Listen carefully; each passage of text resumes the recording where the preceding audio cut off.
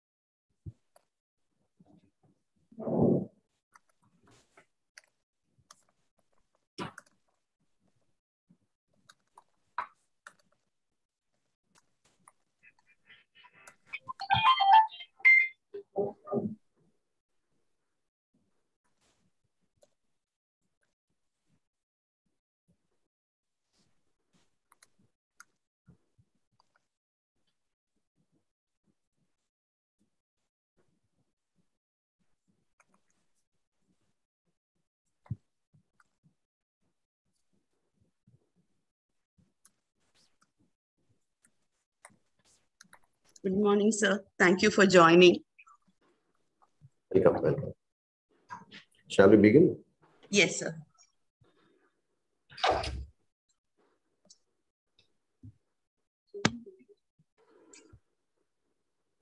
Good morning, ladies and gentlemen.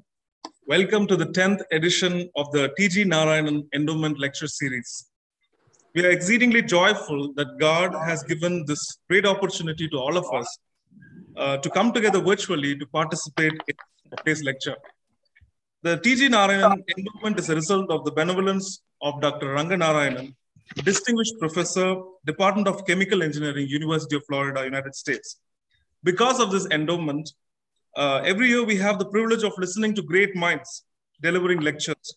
To name a few, we have had the opportunity to listen from Dr. G.N. Devi, Dr. C.T. Indra, Dr. Pramila Paul, Mr. Jerry Pinto, Dr. Chitra Banerjee, and many, many others.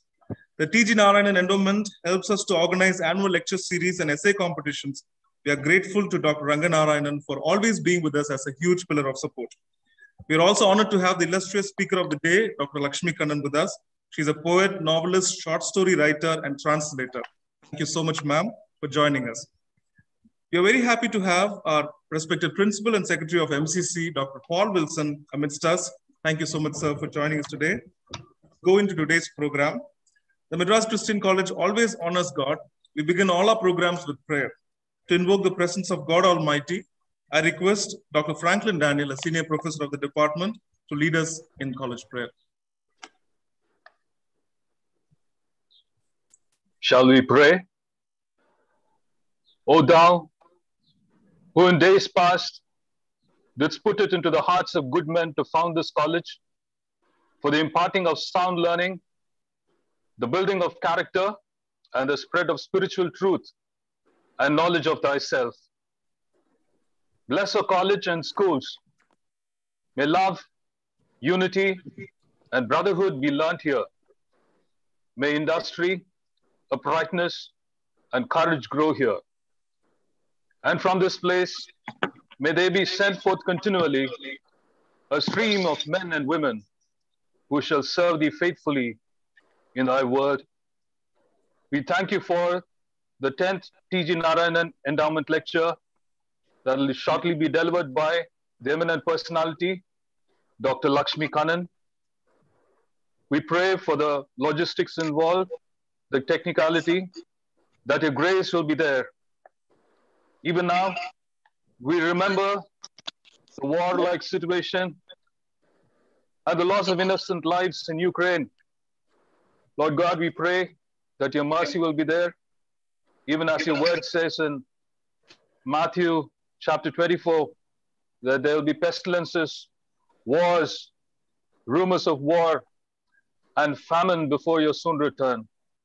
We pray that the Prince of Peace may rule over our lives.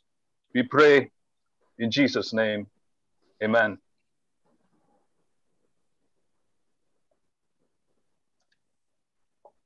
I request Dr. Major Rajan, Head, Department of English, Madras Christian College, to welcome the guest.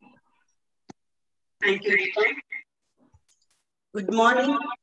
A very warm welcome to the 10th T.G.NARAYANAN Endowment lecture.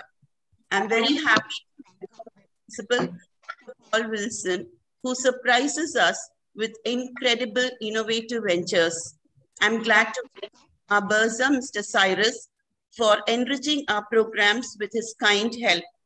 We have a brilliant, charming, and amazing intellectual to deliver the lecture today, a unique star among the galaxy of writers who is none other than Dr. LAKSHMI Kannan. The exchanges I had with her reflected her sincerity, radiated her involvement, and revealed her genuineness. We are very lucky and blessed to have you, madam, and I wholeheartedly welcome you.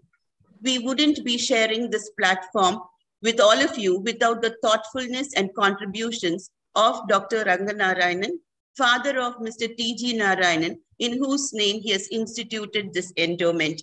We are grateful to you, sir, and I welcome you sincerely to this annual event. I'm pleased to welcome the eminent speakers of the previous lectures, Dr. C.T. Indra and Dr. Pramila Paul. It is a privilege having you with us today.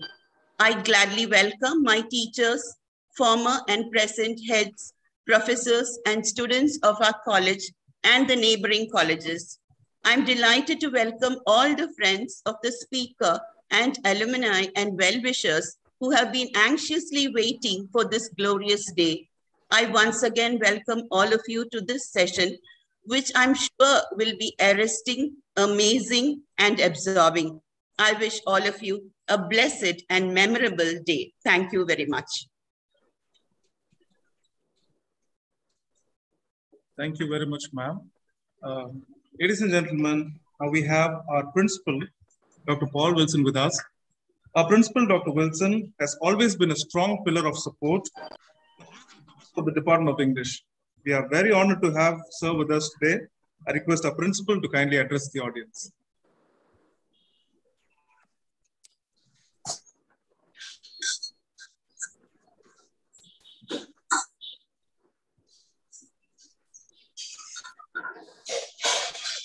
Address the audience.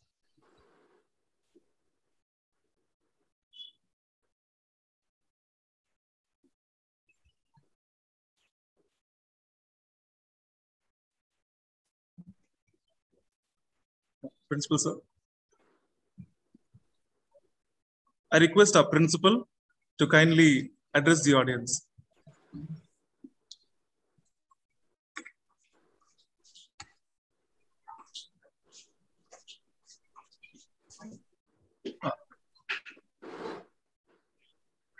Is my voice audible? Am I audible? Yes, sir. Now, yes, sir. So can you hear my voice, sir?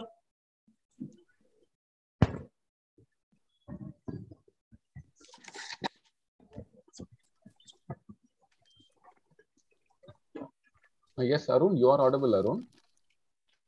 Hello? Sir? Hello? Yes, sir. Yes, sir. Audible, sir. Hello?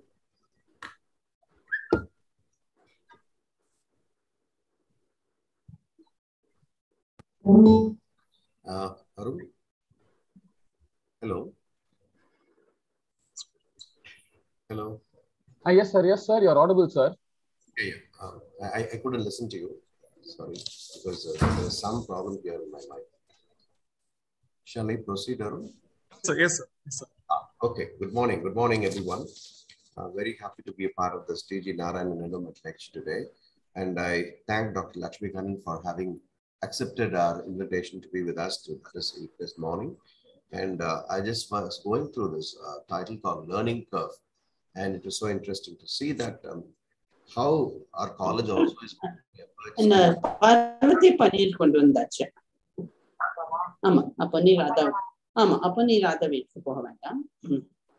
Hello. Hello. Am I audible? Hello. Yes, sir. Yes, sir. You are audible, sir. In between, there was some sort of interruption. Thank you, Dr. LAKSHMI Kannan, for having chosen a topic on learning curve. And as it is a graphical representation of the kinetics of pleasurable learning.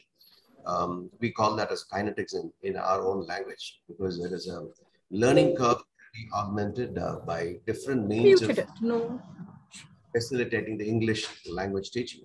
So as I understand that the college is also making efforts in making a pleasurable learning when it comes to the language learning.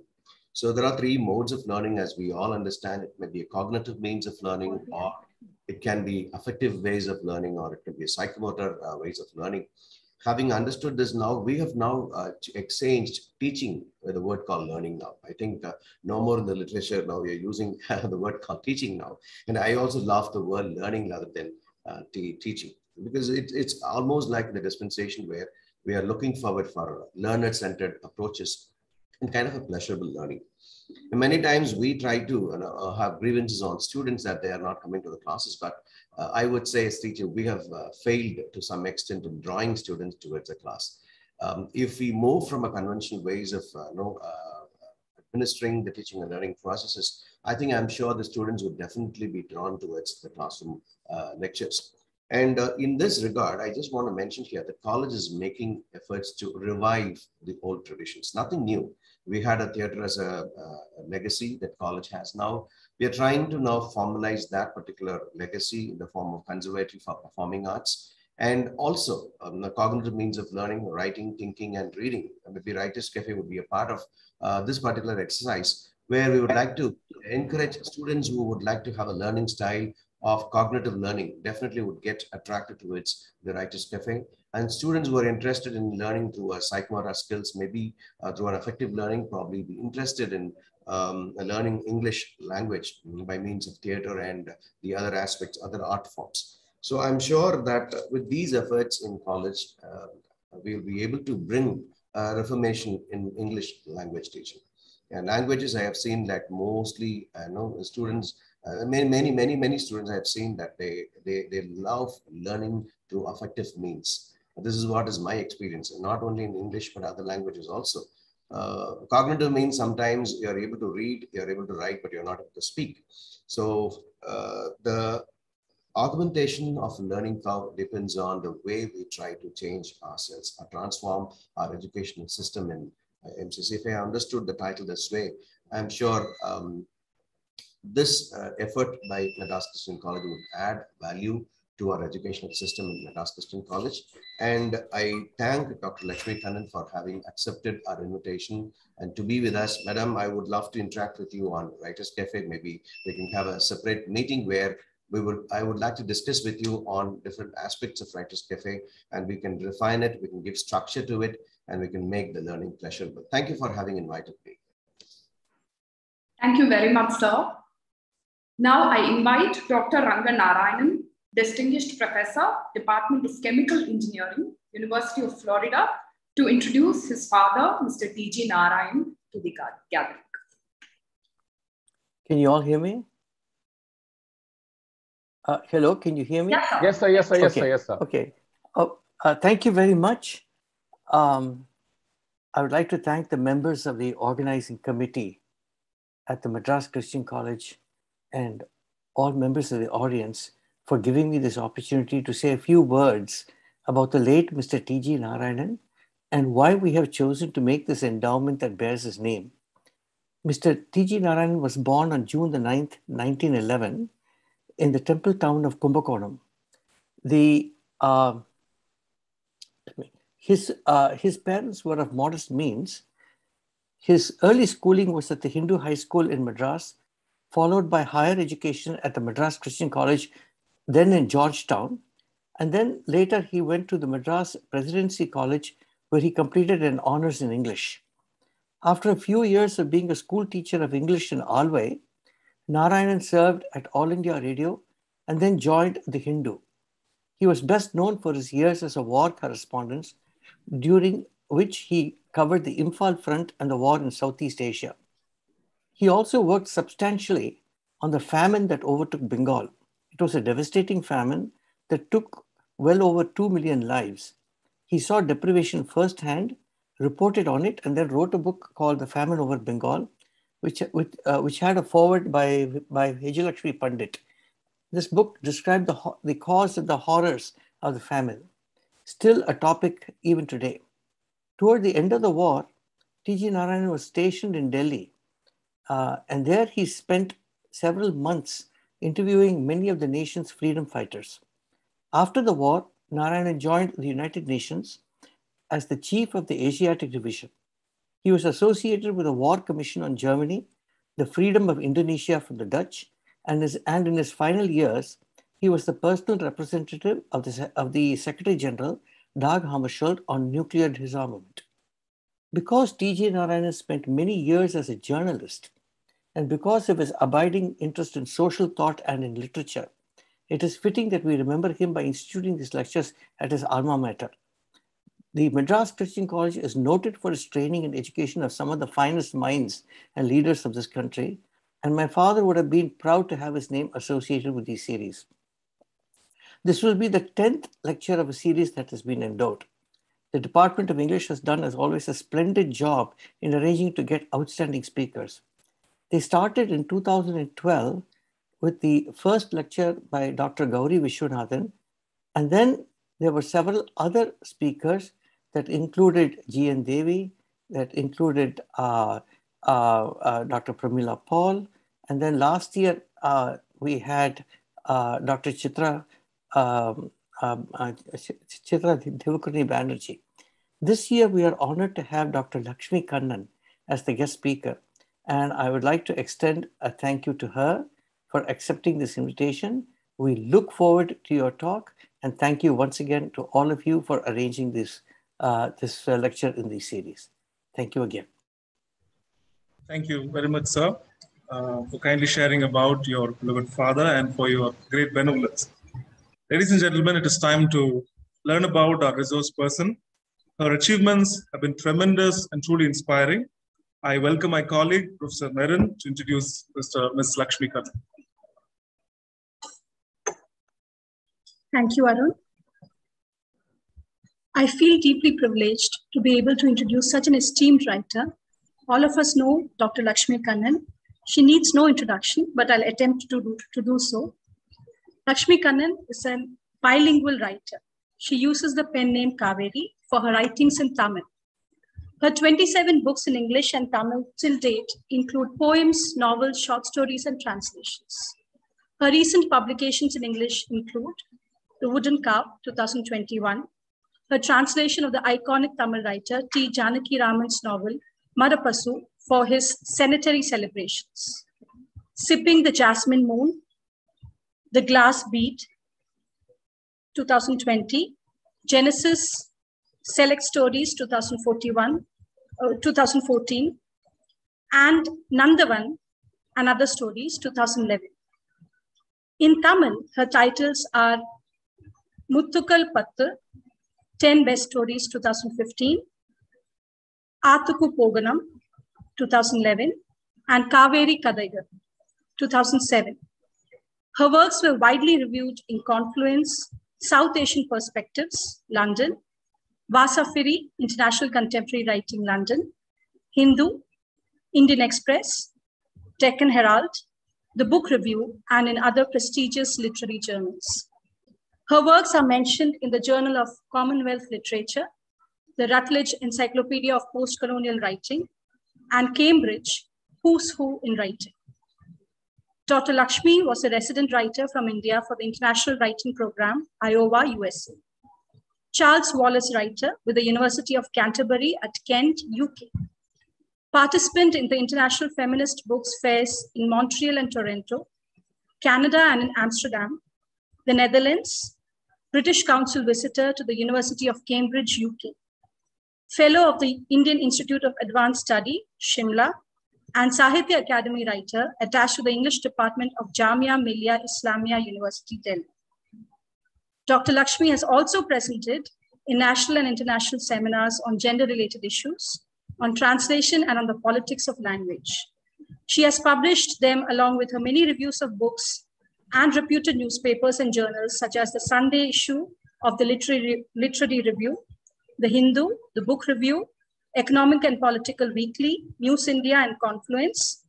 Some of her essays are included in anthologies such as Growing Up as a Women Writer, Translation and Multilingualism, Post-colonial contexts, redefining feminism, Indian English and vernacular literature, the creative process, 7 essays.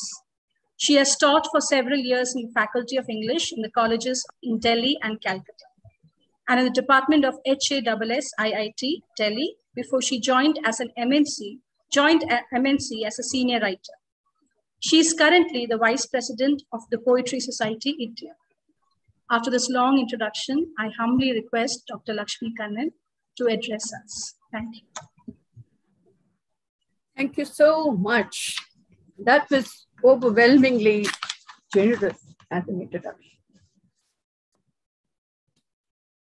Good morning, everybody. Anaivarukkum vanakkam, namaskaram. It gives me immense pleasure to be here, even if virtually, to participate in the 10th T.G.NARAYANAN Endowment Lecture for Madras Christian College. It's a great honor too, for which I thank Dr. Meghla Rajan, Head, Department of English, and Dr. P. Wilson, the Principal and Secretary, for inviting me.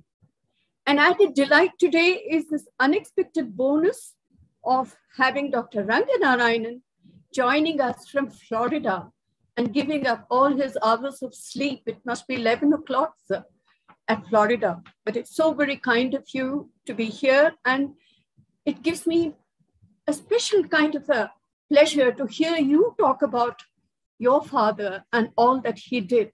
He led an amazing life indeed.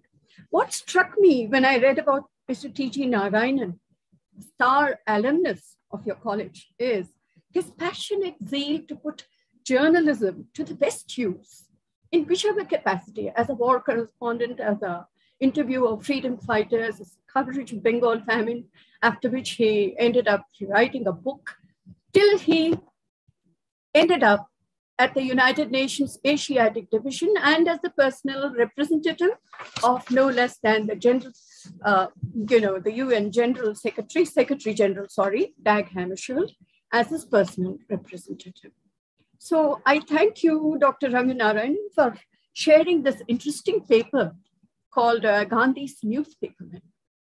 And the takeaway point for me from this paper was he was a connected critic. He could be intellectually engaged with the sharpest political thinkers, and yet he could be intimately connected with the local culture. And that is a kind of a balance that I think everybody should strive for. Let's remember him today for having the insight to think that literature is not separable from social thought or political thought. They are one and the same in the best of literary works. I was delighted to know from Dr. Meghla Rajan about Writers Cafe, an independent press of your college that publishes creative writings by students and faculty alike from across the countries, and related items such as book reviews, meet the author, and all those contributions that you make.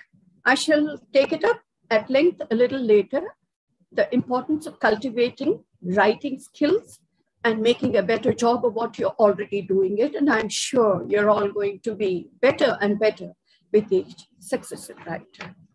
The main gist of my talk today is writing in itself takes you on a steep learning curve, which is equally a journey of discovery.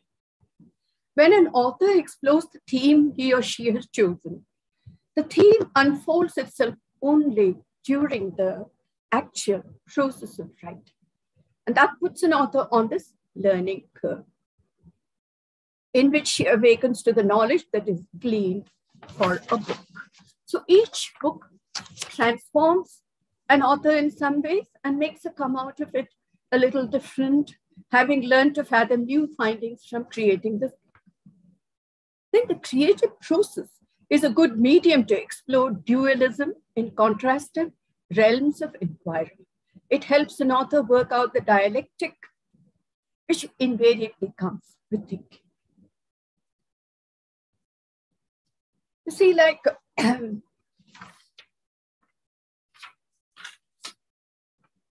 I was asked to read about my books, give you a kind of a profile about my books, which I will do very, very briefly, because any of you who want extra details can log into my website through the link and you'll get the sensitivities. So I will very, very quickly take you through the 3 last publications, beginning with the novel, The Glass Bead Curtain. Can I request the technical team to display the title, please? The Glass Bead Curtain.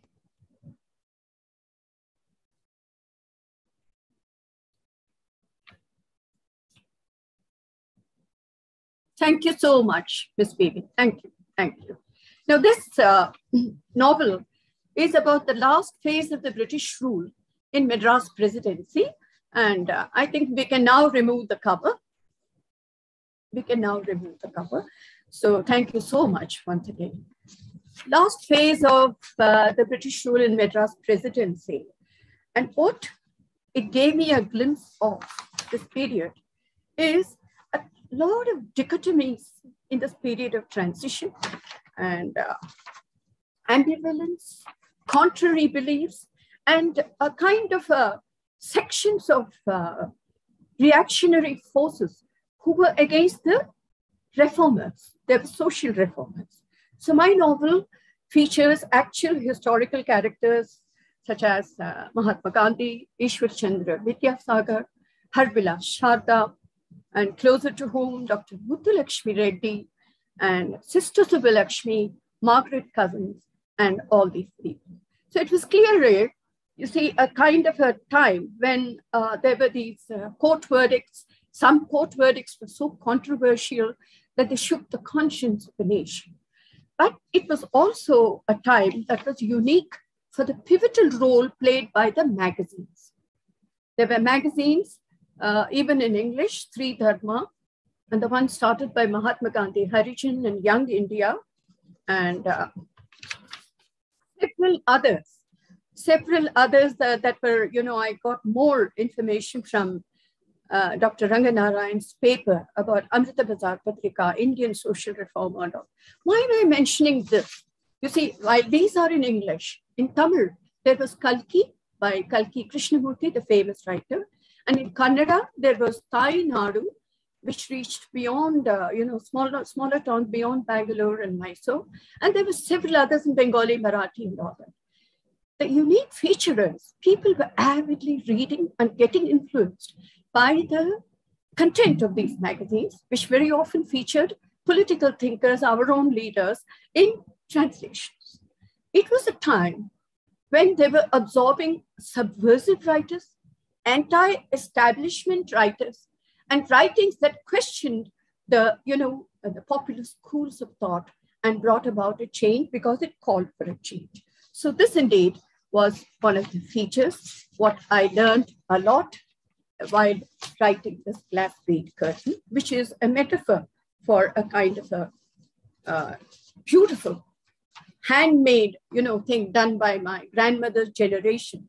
The metaphor is, behind that beautiful curtain, there is a lot of injustice. There is a lot of gender bias. There is a lot of confusion. And this was the metaphor. My next book, Sipping the Jasmine Moon. Can we see the cover, please?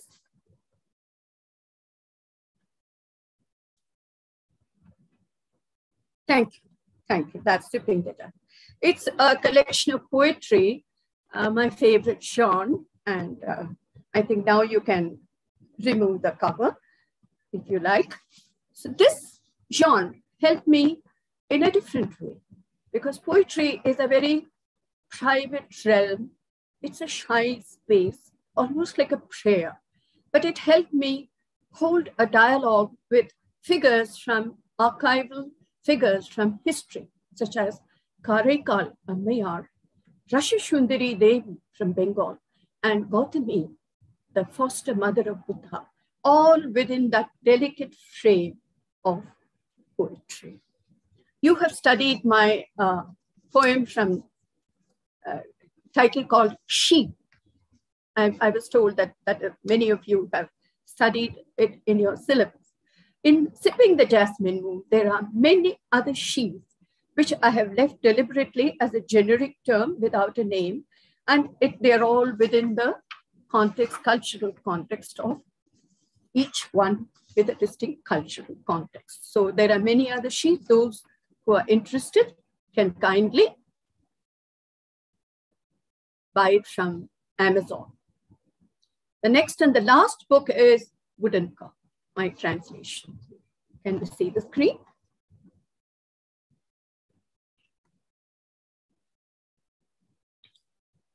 Thank you so much. Thank you.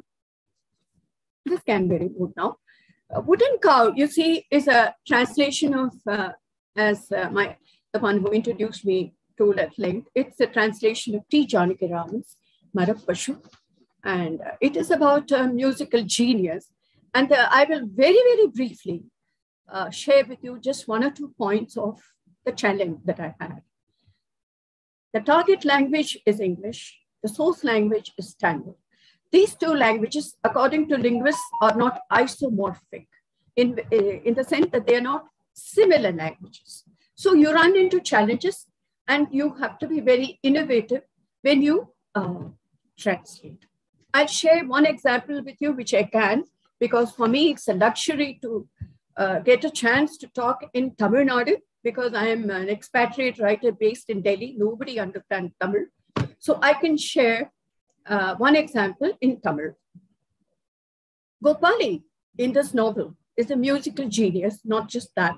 He has an attractive stage presence. He has such a charismatic presence that one female disciple, Amani, she says, he's so oblivious of it. He's so unself-conscious about it. So she describes him like, Adan Udambai Shutri Vishigira Kurandaitanam. His body exuded a childlike innocence. Another feature of Gopali the singer is, like, when he sings, it surges on like an ocean, all kanda samudra. See, like you go to Marina Beach towards the end of an evening, you'll find that you get a feeling that the ocean is performing for you, waves after waves after. That is how Gopali's music is described. Adu samudramaha pogum. In both these, you will notice the word adu, neuter gender, not our. So this is something that I could not and will not translate as it in neuter gender, because it is used in Tamil as a very intimate, affectionate gesture to somebody who you're very close to. So that is how we transcend all these things to, find a way out in the process of writing, in the process of translating. Let me share with you very briefly again what happened. Like, is the screen okay? What happened, like I was saying, you are in a learning curve when you're in the prose writing. I'd like to take you back to my days as a schoolgirl, maybe middle or high school girl. Like, this is vis-a-vis gender sensitivity, where now I presented papers in India and abroad. But at that time, the editors of my school magazine will always ask me to contribute stories or essays to a magazine. And I would write only when they asked me to. Otherwise, I was not interested in writing. I was more interested in athletics and sports and in reading other engrossing books. But I would never write. But I would write obediently whenever they asked me. So many of this thing, invariably, they got published with the editorial interventions. One day, the editor teachers sat for a talk with me. And then they said,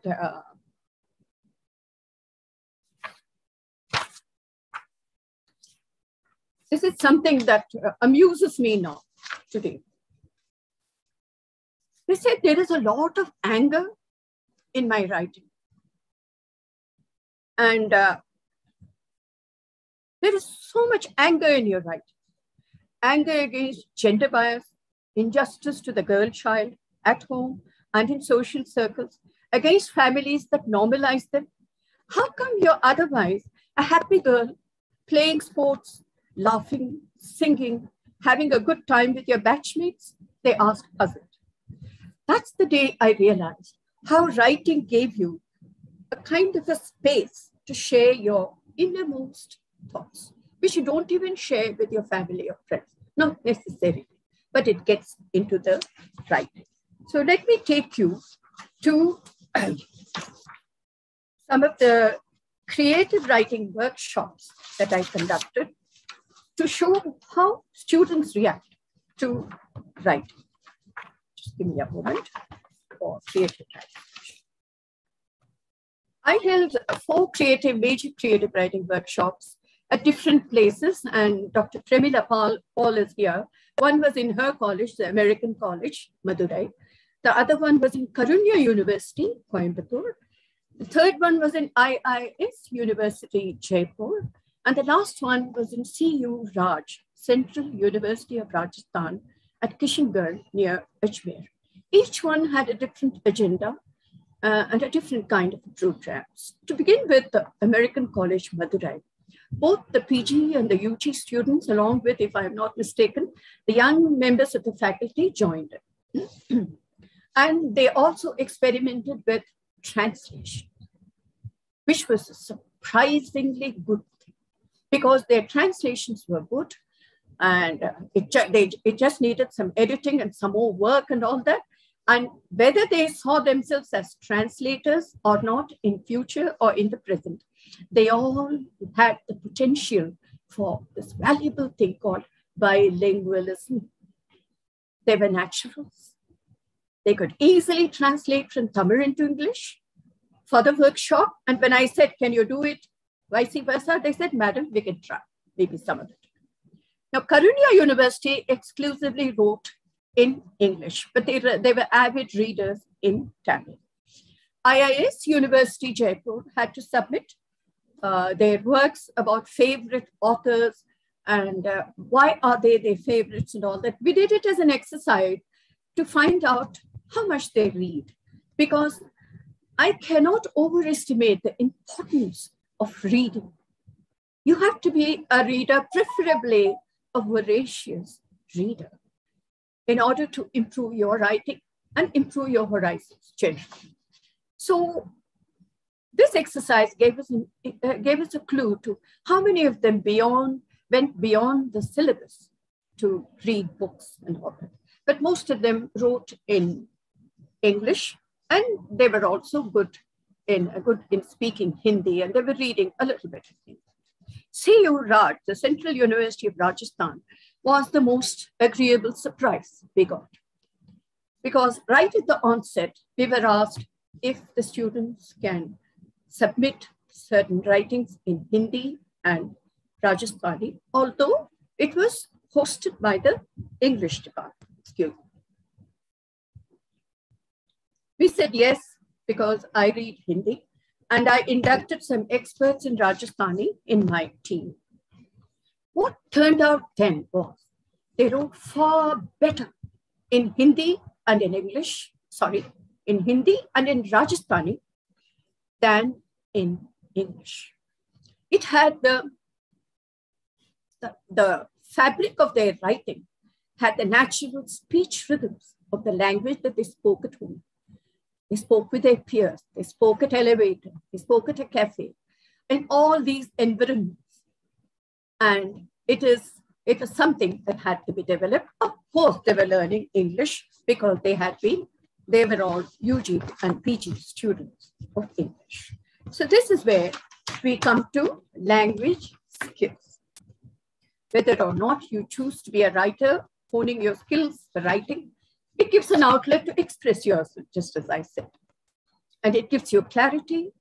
And when you write that important mail for an interview, a clearly enunciated thought is always impressive and gives a glimpse of yourself to the reader. This is where I've come to know, you see, like my second son is a doctor, and he says how much at a disadvantage the medical students are because there is no English department, unlike for many engineering students. So unless you've gone to a very good public school, you're comfortable. But otherwise, there are doctors who are comfortable only within their vernacular, their region. And when they try to, spread their wings and go to other parts of India and all that, they are at a disadvantage. So, but with engineering students, such as, I had a very, very good experience as a teacher in the IIT Delhi, because they were so proactive. They would do a lot of thorough homework, and they were far better than these former English honors students at Delhi University, believe me. So they were very, very good, and it made them very confident that they had this grip before they set off for the world. Next is the importance of English. Whether it is verbal or written, it cannot be overlooked. It gives you a global edge. And it is best to recognize each language for its importance, without a bias, without privileging one over the other, without any political agenda. We have to recognize it. So here you see, like when I've taught students in Hindi, in the Hindi belt, Delhi, and all that, there are some who do very well. There are some who fumble, but they learn their ropes and then they come out. But there are these typical mistakes that I want to share with you while learning in English, which can be taken care of with regular classes and writing exercises. I had a married student. Let me share a funny experience with you. A married student who would always be in a hurry to go. She'll say, my son is very small. I have to rush. One day I asked her, how old is your son? She said 4:30. What she meant, of course, was 4.5, Sade Char in Hindi, or it can be taken in Tamil as Nalare. For Nalare, it was 4:30. This linguists call it as a L1 interference. It is the language one interference. So slowly and steadily, as we put students through their basis in English, they overcome this, and then they learn to write idiomatic English. If you have to write English, it better be that idiomatic English. One author I could recommend to all of you for communication skills in English is Catherine Lim. She's been doing a lot of research in Southeast Asian dilemma. Why does she call it a dilemma?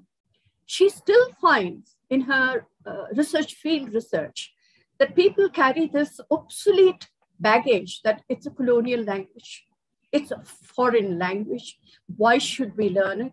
So you get narrower and narrower and narrower. And here, Catherine Lim shows why it's so very important to strengthen up your English, because it is already in a self-strengthening environment. Knowledge feeds English, English feeds knowledge. It's like that. So I'm quoting her. New language education with the goal of staking a claim in the present world economic order invariably means the use of English, the undisputed. Sorry? Is there something you would like me to do? Can I continue? Please. Okay. Catherine Lim highlights the importance of English in the present world economic order because of trade and commerce, multinational corporations, travel, entertainment, communication industries, medicine, science, information technology, and it is all operating as a powerful self-reinforcing cycle. That is the way that the perspective that she got in the South Asian larger picture. But when it comes to India, we need to teach English right now in such a way that it has a comprehensive effect on the learner. Like I could find out bilingualism, the potential for bilingualism in Madurai, in Karunya University, Coimbatore, and in Rajasthan and all that. This is a potential that has to be nurtured from the colleges and the universities. There should be an institutional promotion of this bilingualism because they will be invaluable. They can promote regional languages by translating them. They can just be better adjusted human beings in the process of, being this thing. Let me tell you, the spirit of the times is not even bilingualism, it is multilingualism, because we all move out. I am called an expatriate travel writer because I'm based in Delhi. I write in Tamil sometimes. And Indians writing in Indian languages and even in English are called diaspora writers, those who are in the US and the UK, Europe, parts of Europe, Sri Lanka, wherever, Canada.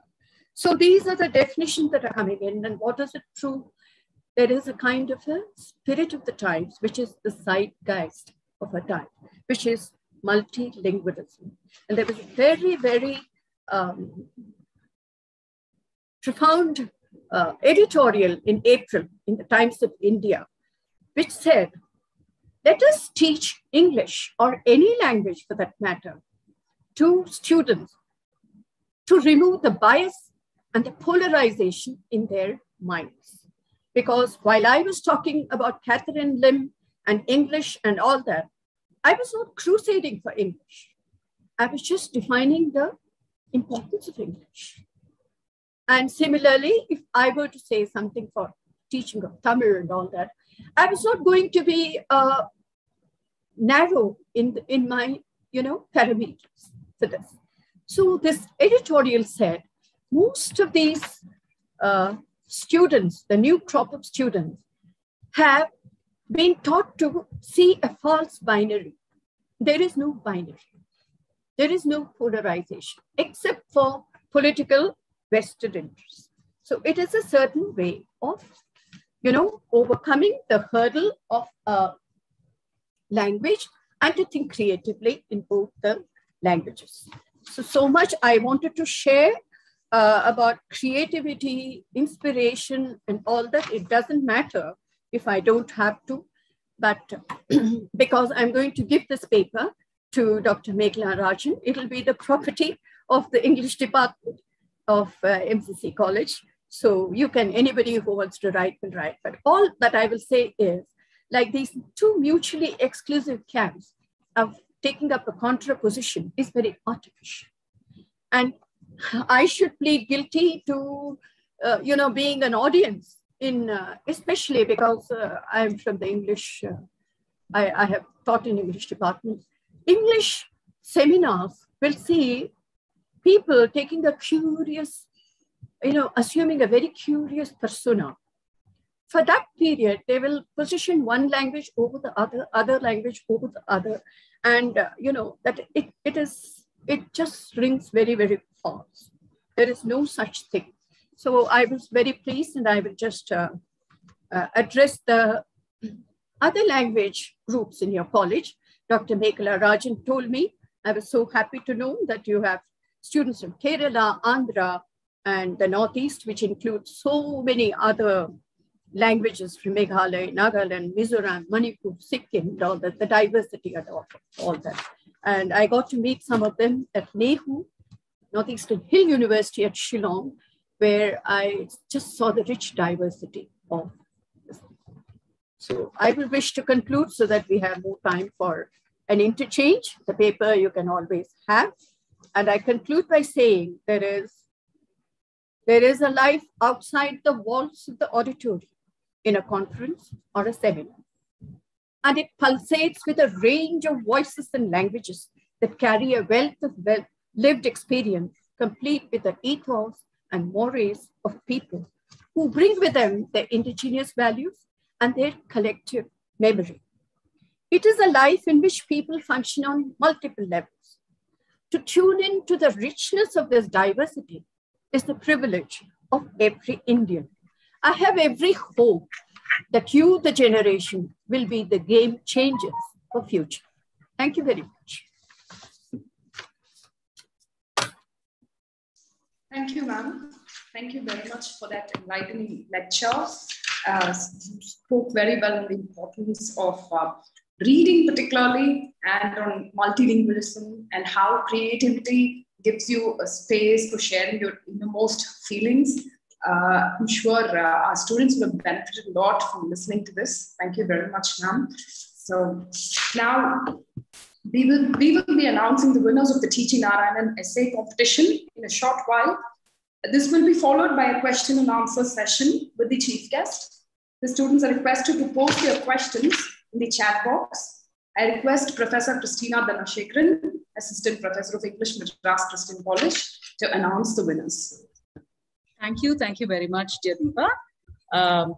So I would like to read out the topic for the essay competition. And here's the topic: the role of literature in fostering medical humanities and emotional well-being during the COVID-19 pandemic. So I think we've been grappling with tough times for these 2 years, but our students have gotten so creative even in exploring this and the kind of connect that they could do with humanities and especially with literature. So very, very happy to announce the results. So the first place goes to our dearest Kadiravin from 2nd MA.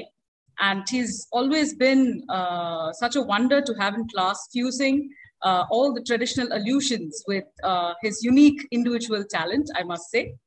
The second place, I request the students to kindly switch on their videos. If they could just say a hi, it'll be great.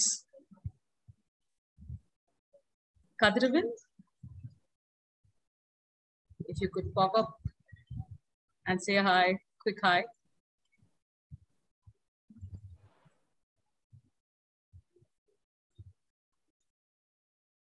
All right. So the second place goes to Asha Mary. And again, Asha is known for her very quirky perspectives and absolutely refreshing thoughts as such. And Asha, if you're here, we would like to see you. You could say a quick hi.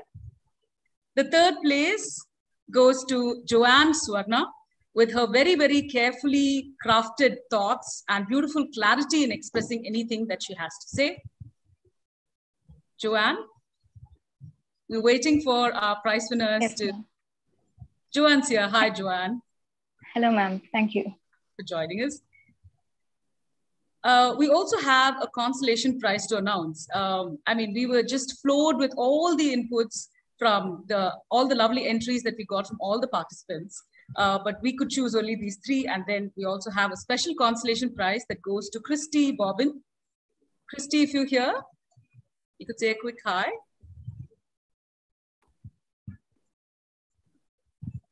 We're still waiting for Kadravin and Asha too, if you are able to join.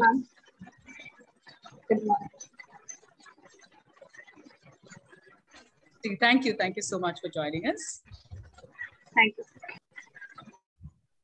Thank you very much. And all the, great congratulations to all of you, all you winners. And I think with the showers of blessings, maybe we have a cloak of invisibility, but you have made yourselves visible with the lovely words that you've given to us. Thank you very much. Thanks a lot. Thank you, Professor Christina. Ladies and gentlemen, it's time for the Q&A session. I welcome my colleague, Dr. Phoebe Angus, to kindly moderate the session. Over to Professor Phoebe. Thank you, Professor Arun. Good morning, everyone. Those of you who have questions, you can post your questions on the chat box. If you have joined us on YouTube, you can post it in the chat box that's available on YouTube as well. So while you do that, a little bit of heads up on some of the points that ma'am was sharing. Ma'am was talking about the learning curve during the process of writing, and a lot of examples ma'am had shared from her own experiences, as well as experiences that she had through the various workshops, creative writing workshops that ma'am was a part of, and how the learners, the participants of the various workshops, they were very enthusiastic about writing in their own mother tongue. For instance, in Rajasthani or in Hindi, they were able to write in their own language. There was a freshness when it came in writing in their own mother tongue. And then another point that ma'am shared was how you must be a voracious reader if you want to become a writer. But to begin with, ma'am gave an example of how writing is something that comes from within. In fact, when she was in school, she used to write only when the editors had asked her or requested her to write. But then that is where she discovered her love for writing, when they told her that her writing was full of expressions and so on. Yes, if there's any question, anyone would like to ask a question, if you're on the Zoom call, you can raise your hand. I would just stop. I'm just giving some of the points that ma'am had shared so that you can probably take off from there, from whatever point I'm sharing. Then the spirit of, this is a time of multilingualism, spirit of multilingualism. Also, ma'am had explained through a lot of examples, and with examples of how there is an L1 interference when we are learning the language, and that has to be identified by us English teachers when we are trying to train our students in speaking this language. And finally, about positioning of the language. And ma'am had mentioned how it is artificial to take a contrary position when it comes to positioning the language. So these are some of the highlights of ma'am's inspiring lecture. So would anybody like to ask a few questions on this, or any comments that you would like to share? You can post it on the chat box on the YouTube channel as it's live streaming, or on the Zoom chat box.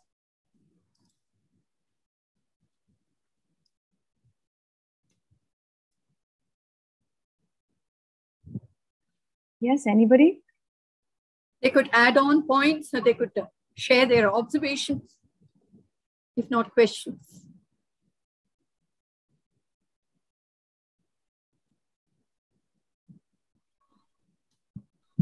Yes, there's a question from Angelin Prem Kumar. How difficult was it to caricature such a complex character like Amani in translation? I can't see it on my chat box, so could you repeat that question? Yes, ma'am. That's on the YouTube chat. I'll repeat the question again. How difficult was it to caricature such a complex character like Amani in translation? Each writer poses a kind of a challenge, and it was a challenge to translate an author like T.G.NARAYANAN. I tell you why, because I don't think I mentioned this. I rather went on to an example about the neuter gender, use of neuter gender, adu, and all that. The difficulty with this particular text is it is steeped in music, and T.G.NARAYANAN is very, very good in classical music. In Marapashu, he straddles two realms. One is music, which you hear orally. Music is for the ears. One is words, which is his medium for the novel. So he overcame this challenge, being a very talented writer, by his diction, which was bordering on poetry. Very often, it'll be something poetic. So that is what, it was challenging, and it was also very, it was a challenge that I enjoyed, because it took me closer to the realm of poetry. So that is T.G.NARAYANAN. With certain other writers, I have translated Tanjai Prakash, a short story. And that was a very different kind of a thing. It was more about alienation and the mood of an alienation, and how a woman exiles herself out of a city to the boundary and all that. Everything, every word went towards this kind of a feeling of an alienated individual. So it was another kind of a challenge to live within that kind of a mood. It was a mood translation. Thank you, ma'am. Yes, there's a question from Abhita Krishna Kumar. Abhita Krishna Kumar would like to know your views on the intersections between translation and gender. Can you repeat that question? And gender. intersections between translation and gender. Gender. Yes. Gender. There is plenty. There is plenty. I have an example that now makes me laugh. But some years ago, it was very, very frustrating for me. I wrote a story about a woman who was brutalized by her husband, who was a dacoit. He used to be physically abusive to her and orally abusive to his own mother. He's a rough person, a dacoit.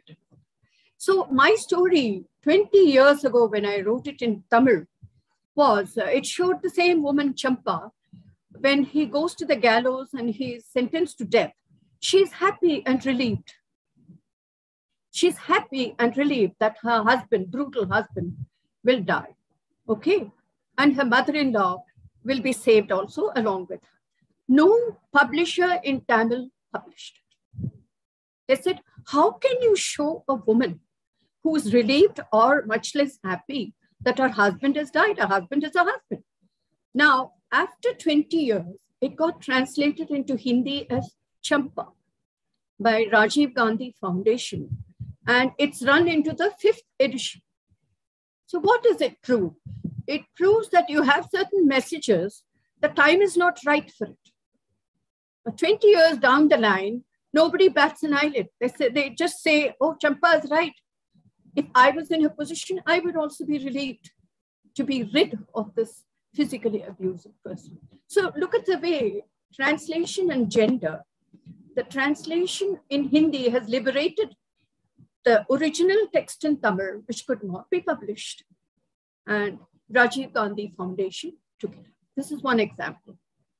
Gender always plays a part with publishers and editors who could be very conservative. Yes, ma'am. Thank you, ma'am. There's another question from Ahmed Harris.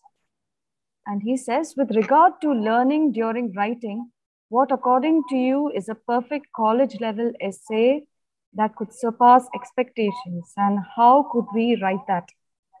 This question is perfect call for? A perfect college level essay that could surpass expectations, and how could we write that?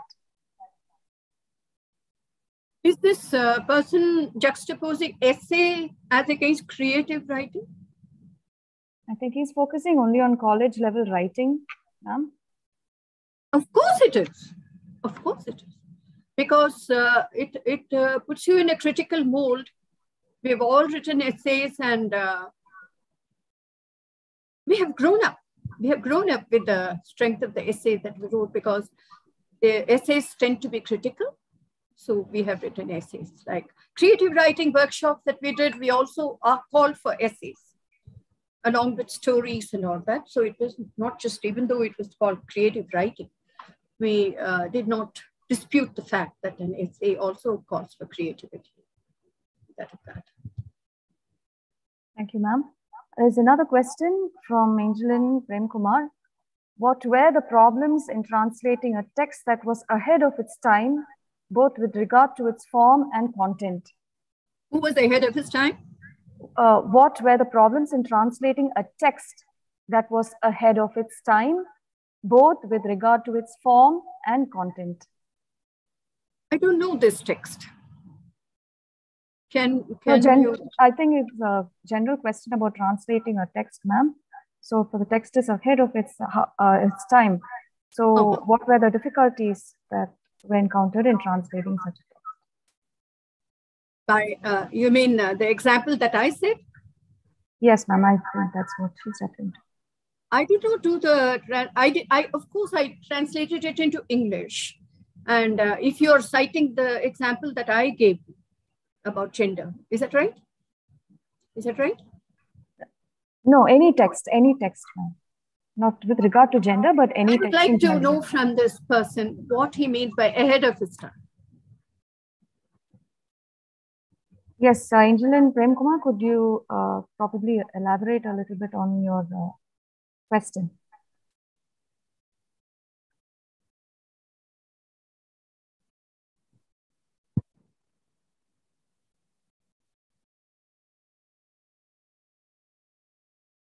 There's a comment in the chat box, and that says, did you try to publish the Tamil original recently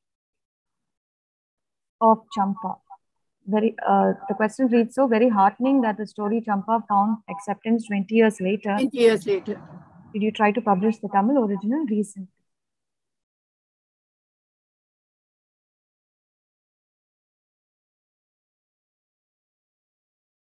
So, am I getting a amplifying remark about what was ahead of the times?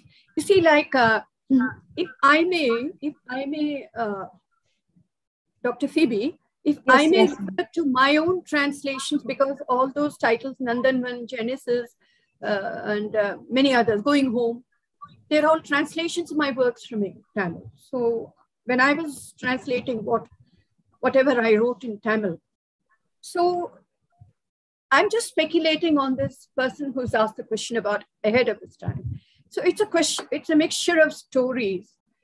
Many of the stories, the editors are not ready for the stories. They hem and haw, and then they say, oh, I say, okay, we will publish this, and then they publish it and all that.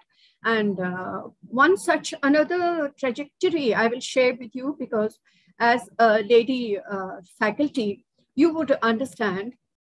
You know this writer Simone de Beauvoir, French? The feminist, the big feminist writer, Simone de Beauvoir. One of my long stories was about Simone de Beauvoir and an young Indian writer who aspires to be this thing. She's just beginning as a writer and all that. Nobody published it in India. They felt that it was, like this person is saying, it was ahead of the time. We haven't come to a stage where we can understand Simone de Beauvoir. At that time, Dr. Phoebe, my private question to me was, is it because I wrote in Tamil and I am in English department and we are exposed to Simone de Beauvoir, Jean-Paul Sartre, who was her companion, the Nobel Prize winner and all that. We know their history, and we know that Simone de Beauvoir was very fond of an American author, Nigel Alcrim. We know the history, and I am face to face with this Tamil editor who wonders why I have to write about Simone de Beauvoir and who's going to read and all that. So, you know what happened to the story? It went on a long journey to Tamil Patrika in Paris, in France. And then it came back to India in an anthology.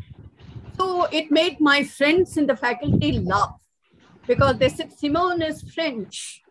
So whether you write about her in Tamil or not, she has to travel to France and get anointed by the French audience, then return with glory to India in an English translation, and then there she is.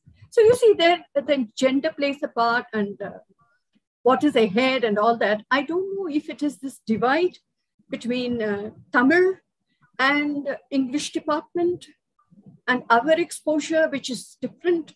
Now I am asking you, if I may, it's very wrong for a speaker to ask a question. I'm here to answer questions. But I just would be very interested in your opinion, because you're from the Faculty of English. Dr. Phoebe, do you think there is a divide?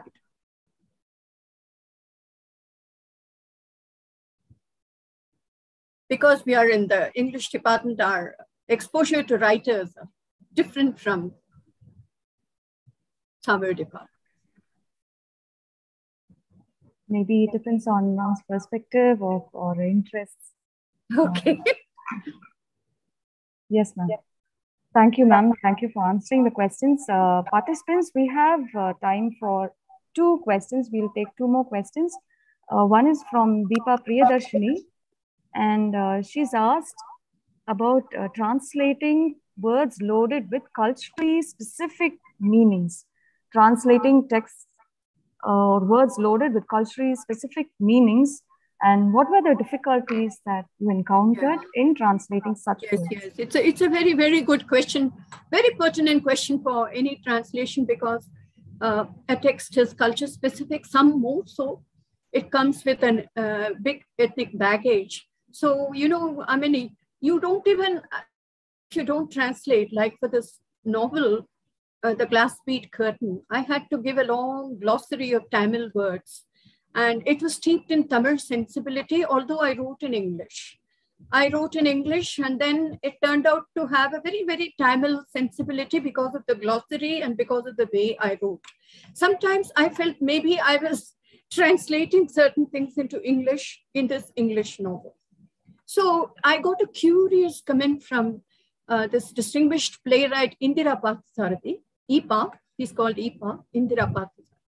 So when he read The Glass Bead Curtain, he told me, you know, I felt that I was reading a Tamil novel in English. He said, so this is something that we try to preserve in translation. Glossary helps. A little bit of innovativeness helps in culture-specific items. Thank you. The last question. Thank you, ma'am. The last question is from Shannon Patricia. This is a question on poetry as a personal genre. Do you agree to Frost's idea of poetry as one which begins in delight and ends in wisdom? Do I agree or oppose? Do you agree to Frost's idea of poetry as one which begins in delight and ends in wisdom? What is your opinion on poetry as a personal genre? I lost the second half of the question. Do I agree with Frost's idea of poetry? Robert Frost's idea of poetry, which begins in delight and ends in wisdom. So the main question is, what's your opinion, ma'am, on poetry as a personal genre? The question is a bit diffuse, if I may say so, but we just don't know. If you can split it up into the second, I mean, what exactly does it ask me?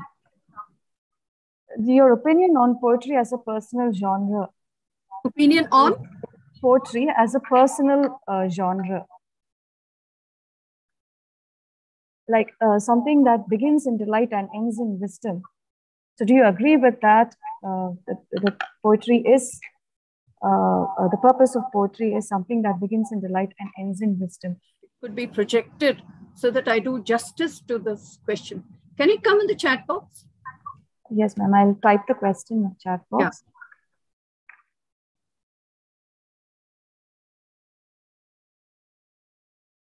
Yeah, because the other question came on the chat box. It is so clear.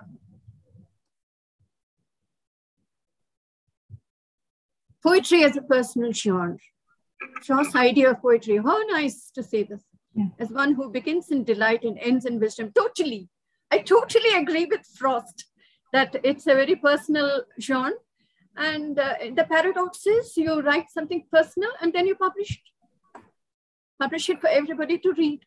So there hangs that thing, but it begins on as a personal genre. And Frost, as always, is so good. He himself is full of wisdom. So he says you begin in delight and end in wisdom.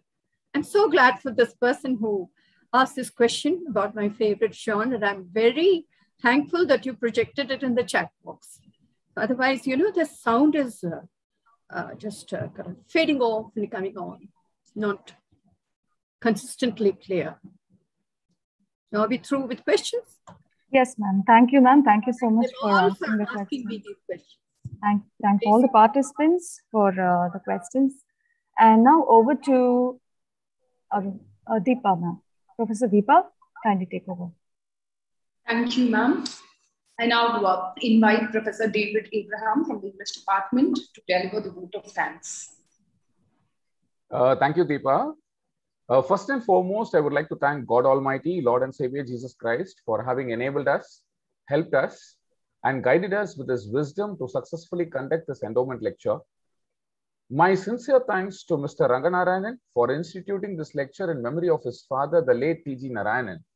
This is the 10th endowment lecture, and if my memory serves me right, Mr. Ranganarayanan has always made it a point to be a part of the lectures, a part of all the lectures, right from the first lecture delivered by Dr. Gauri Vishwanath up to today's lecture delivered by Dr. LAKSHMI. With profound gratitude, I would like to place on record my thanks to Dr. LAKSHMI KANNAN, eminent poet, novelist, short story writer, and translator, for consenting to deliver this very meaningful lecture titled On a Learning Curve. Thank you, ma'am, for being with us and sharing your rich experience and for your valuable suggestions, which will definitely help our students in becoming creative and innovative. I'm very sure that our students are all inspired after listening to you. I would like to thank our principal, Dr. Paul Wilson, who has been a great pillar of support and encouragement in all our academic endeavors. My thanks are due to our bursar for his financial assistance for all the activities of our department. Words aren't sufficient enough to thank our beloved head of the department, Dr. Meghla Rajan, for her efficient leadership qualities that has witnessed the happening of this endowment lecture. Dr. Meghla Rajan has never delegated things and supervised its execution. Instead, she herself will meticulously get involved in all the tasks and activities in order to witness perfection, as it happened in the case of today's lecture.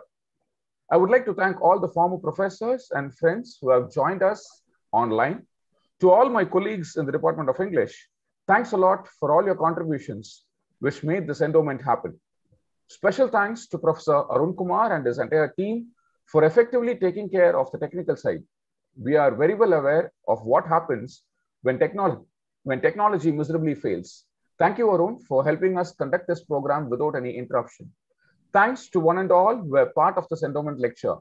Thanks for making this endowment lecture a great success. God bless the Department of English. God bless the Madras Christian College. Thank you. Thank you very much, sir. Thank you, everyone, for joining us and making this a memorable day for all of us. Looking forward to meeting you all next year for the 11th edition of the T.G.NARAYANAN Endowment Lecture. Until then, be safe, take care, and may God bless us all. Thank you. Thank you very much. We would request all of you to kindly switch on your videos for a screen capture so that it will be a memorabilia for the entire department. So requesting all of you to kindly switch on your videos so that we'll do a screen capture, all of you.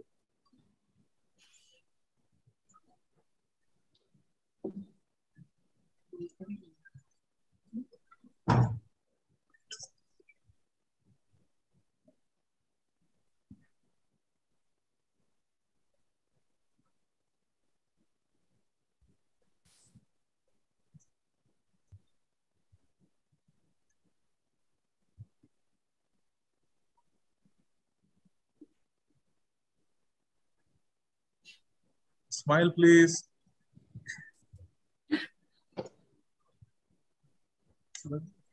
Thank you, everyone. Thank you. Thank you. Thank you so much. Thank you so much for joining us.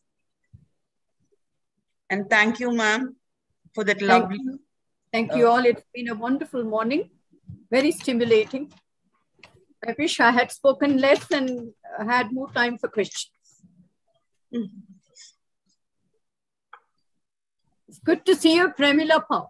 Hi, Lakshmi. Hi. Hi. Lovely to reconnect. Thank you, Dr. Rajan, Meghla Rajan, for making this happen. Thanks for accepting and joining, ma'am. Otherwise, we wouldn't have managed. Thanks a lot. Entirely my pleasure. Entirely. Thank you. Thank you. Bye. My prayers. Yeah. Bye, Meghla. Hi, ma'am. That's lovely. Oh, wow. Thank you. Hi, Christina. Hello.